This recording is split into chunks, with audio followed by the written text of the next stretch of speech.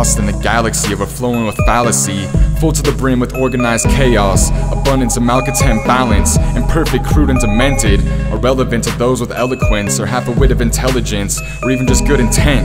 Never measure pain by the absence of pleasure, cherish this moment above all treasure, and perish at my own leisure.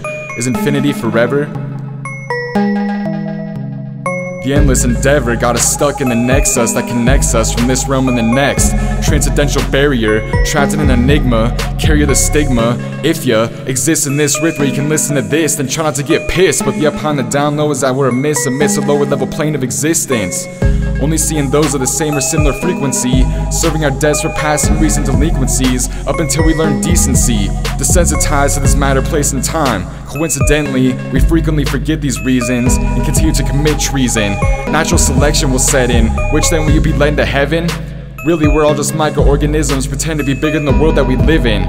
Let's do the math. What's the point of living in this hack of the matrix if you're not even trying to laugh or can't take it? Gotta make what you take from the perception you're given. Just remember that the illusion of inception is discrepant to the true conception, which then you'll be able to begin to understand what your mind can't perceive. Intrigued and enlightened, since it's collectively heightened, it's high time to transition from the position of believing what you see to knowing what you feel. Differentiate the hate and know that love is real.